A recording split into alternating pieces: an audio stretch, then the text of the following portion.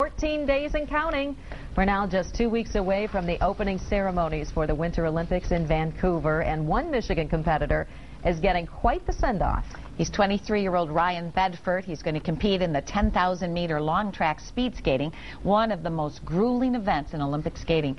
Bedford is from Midland and returned home last night to thank the people who supported him during his life of skating. I really don't think it's going to hit me until I have that flag on my skin suit and I'm out there and I'm really racing for the U.S.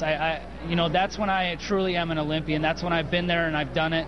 I mean, I can say I'm an Olympian now, but I haven't walked through the opening ceremonies yet. So as soon as I do that, then I'll, you know, I'm really an Olympian.